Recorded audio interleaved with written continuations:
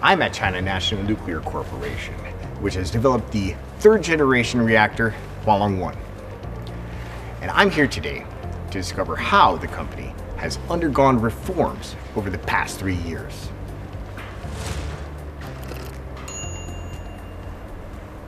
We noticed CNNC's recent post on Weibo of a poster about the new sci-fi movie, Wandering Earth 2, which read, "If you can imagine it, we can make it happen." And a lot of the nuclear energy technologies shown in the film are inspired by China's nuclear energy technologies in real life, once again reminding us of how science fiction keeps becoming science fact. So what then could you tell us about China's nuclear technology development in yesteryear and on the horizon of tomorrow? This is an interesting question. Unfortunately, I haven't watched the movie, but I saw the poster, which reads, "If you can imagine it, we can make it happen." I believe on one hand, this shows the public's enthusiasm for more progress from our nuclear technology development. On the other hand, the public has accepted the advancement in our nuclear technology. That is great to see. To answer your question on what China plans to achieve regarding nuclear technology, I'd like to share my views from two perspectives. We all know that nuclear reactions include nuclear fission and fusion. Nuclear fission has been achieved. There are about 400 nuclear power plants in the world. 55 of them are in the Chinese mainland. Their operation has greatly benefited people's lives. Nuclear fusion is still being developed, with China leading the world in this realm.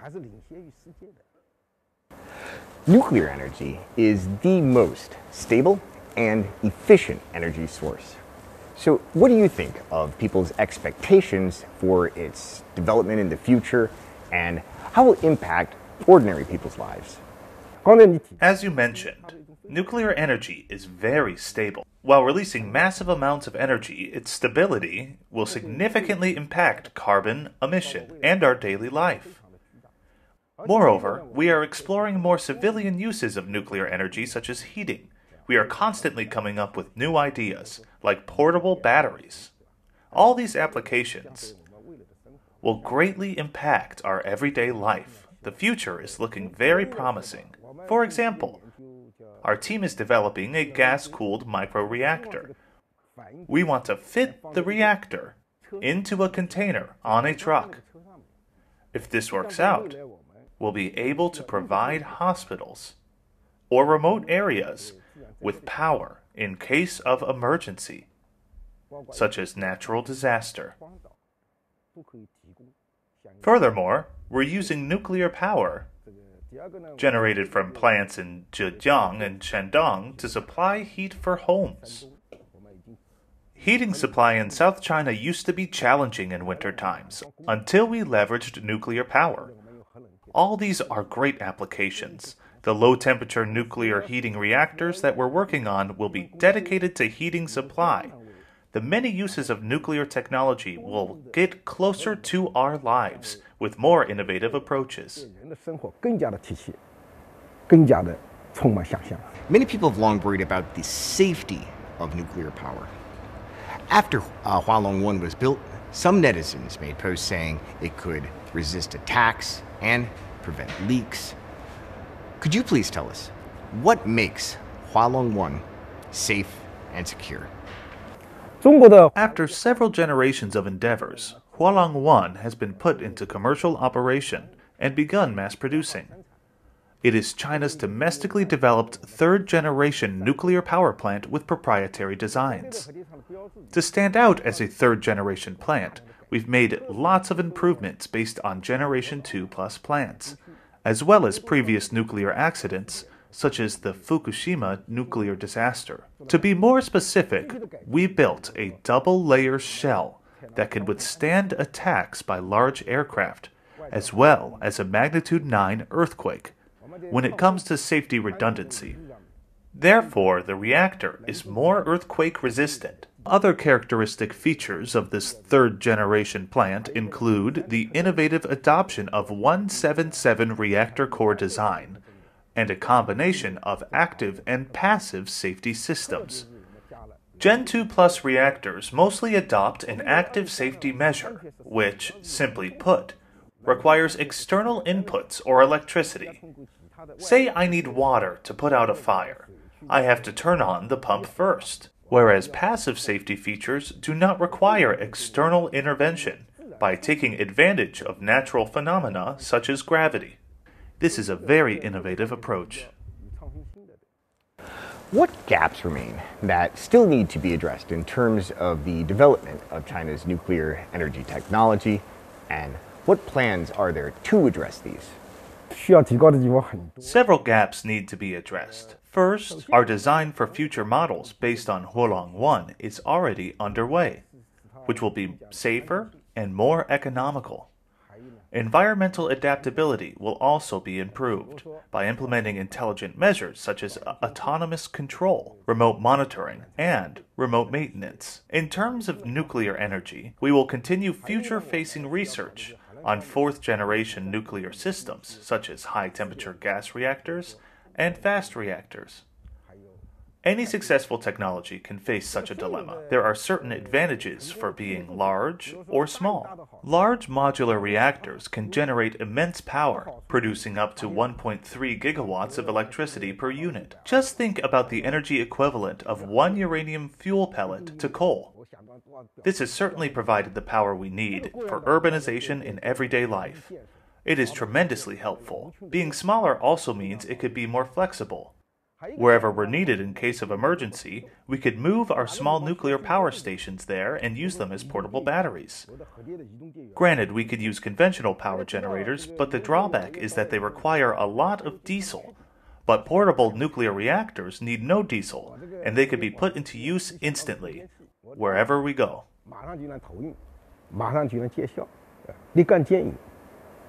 Amid this increasingly complex international sci-tech situation, how can companies in countries like China avoid being limited by others in terms of core technologies and to, for instance, advance nuclear energy technology? I believe we shouldn't slam shut any window. Despite the harsh environment for international cooperation, we should remain committed to exchanges facilitated by the International Atomic Energy Agency and other international organizations to stay informed and learn from each other. Meanwhile, we must improve ourselves through innovation in proprietary technologies. So far, China remains in full control of its nuclear technologies. In other words, it's safe and controlled. The three-year reform of state-owned enterprises put forward many requirements. What were some focus points for your enterprise during this period? Although the three-year reform is coming to an end, we're still constantly taking action. Innovation remains our top priority.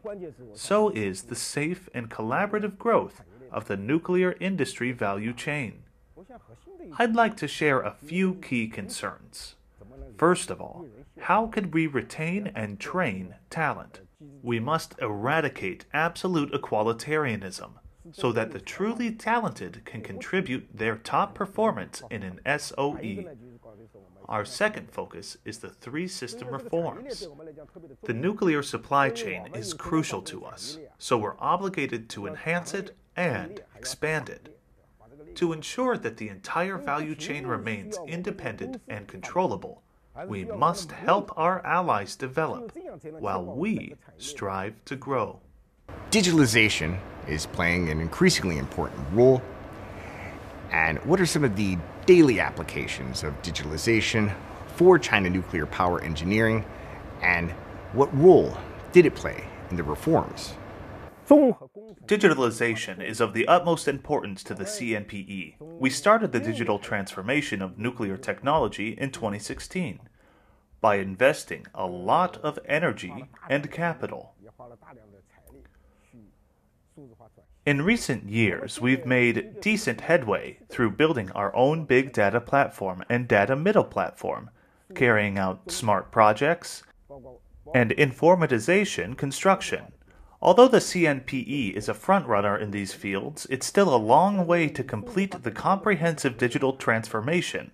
After the second unit of Zhangzhou's nuclear plant is built, we will go paperless with digital construction to replace tangible blueprints when building the third and fourth units for the plant. Digital transformation of nuclear power plants involves digital design and intelligent construction. To be more specific, we can create a digital twin of an existing nuclear facility. This way, we can avoid being sidetracked in the actual construction phase. In fact, we've recreated the configuration in a virtual model. Additionally, as I mentioned, digitalization can greatly reduce costs by connecting my partners across the country and around the globe. We could reduce costs, improve productivity, and guarantee the best quality. Lastly, digitalization will empower the operation of future plants.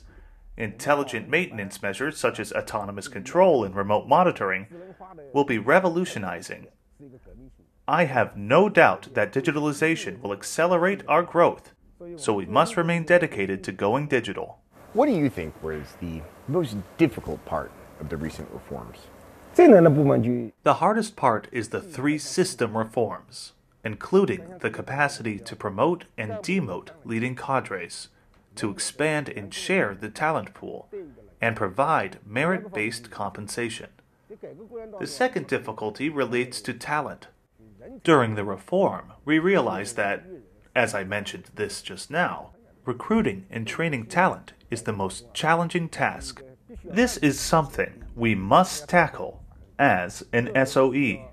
How to retain talents and attract talent from around the world remains a tricky job. We must break the barrier and stay open-minded. Tapping into global talent pools, it is imperative that we reform this area. In response, we've created a talent management task force to brainstorm our future talent hunting plans. In addition, we re-evaluated our existing members and updated our talent strategy, sometimes even down to each individual. Lastly, we prioritize retaining talent. What role do you expect China's nuclear energy will play in the future of the global energy market? I'm proud that our nuclear energy development hasn't been interrupted for over 3 decades, which is quite rare. Moving forward, China will continue to pioneer nuclear energy development because, for one, it has a solid foundation. Secondly, China boasts a huge market. Thirdly, we have lots of talent. In the near future, China's nuclear energy technology will play an important role in the world. This is certain, and I am full of hope.